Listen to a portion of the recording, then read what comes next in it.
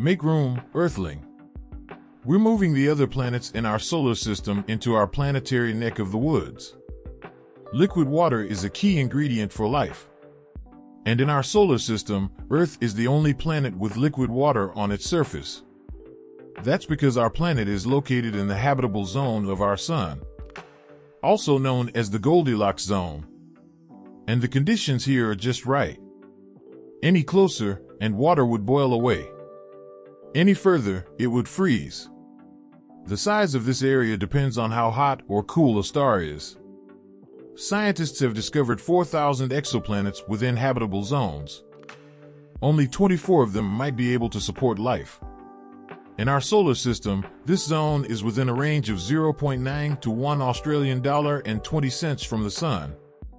So if we parked all the other planets within this 45 million kilometers, 30 million miles patch of real estate, could we kickstart extraterrestrial life?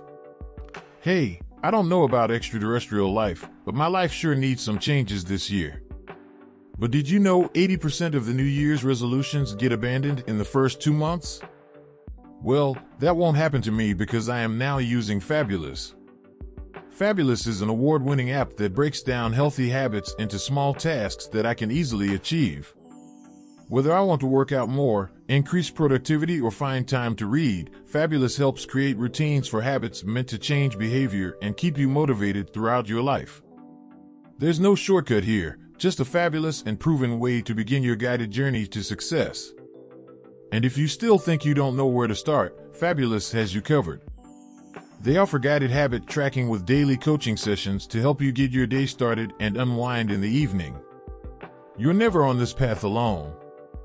And the first 100 people who visit the link below will get 25% off a premium subscription. So begin your new routine today and visit the fab.co/whatif. Take advantage of this offer and start creating healthy habits to make your resolutions last all year. As you're about to see, changing your life is one thing, but making life from nothing might be even tougher. With 8 planets to squeeze in the Goldilocks zone, you'd need to get creative. The last thing you'd want to do would be disrupt the conditions for life on Earth, right? Well, to start this scenario off, you'd need to move Mercury to the innermost portion of the habitable zone. At around $0.90, that would be more than twice as far away from the Sun as Mercury orbits now. Not much would change on this rocky planet, except for a refreshing coolness after billions of years of scorching hot temperatures. Venus already orbits relatively close to the habitable zone at 72 cents. When our Sun was a young star and dimmer, Venus was essentially located in a habitable zone. It could even have had conditions for life with a shallow ocean of its own. But as the Sun got hotter, that Goldilocks zone was pushed further back. Temperatures increased and the oceans boiled away. Maybe relocating Venus to a cooler spot away from the Sun could make it habitable once again. Now, it would be time to do some calculating. You've got 5 more planets to squeeze in. It could be a good idea to make sure all the planets are an equal distance apart. With our narrow Goldilocks zone, you could place each planet 6.5 million kilometers, 4 million miles, from the other.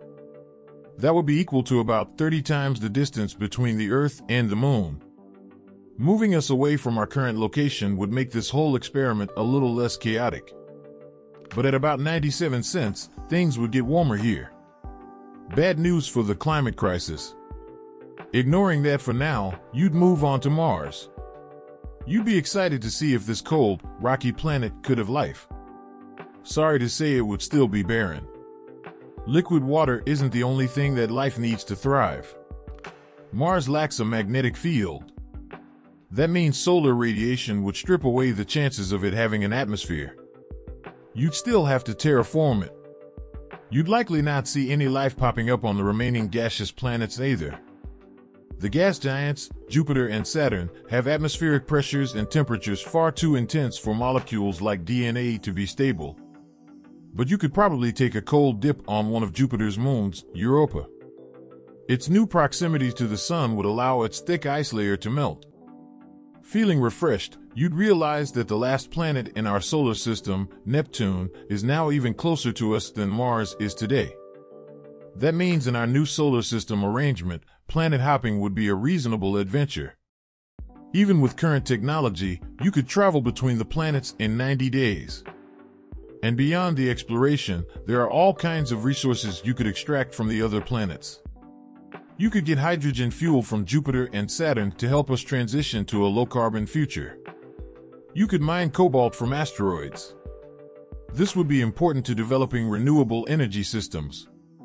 But this new solar system would be a little unstable, to say the least. Especially with a massive planet like Jupiter so close to us. It has 2.5 times the mass of all the other planets in our solar system combined. Scientific reports indicate a star similar to our Sun could have 6 Earth-sized planets within its habitable zone. With Jupiter, gravitational stability would be all out of whack. And all these imbalances could result in the planets or moons getting ejected from orbit or reshuffled completely. Maybe you'd end up with a messy new order of planets. And life on Earth facing extinction. But that's a story for another what if.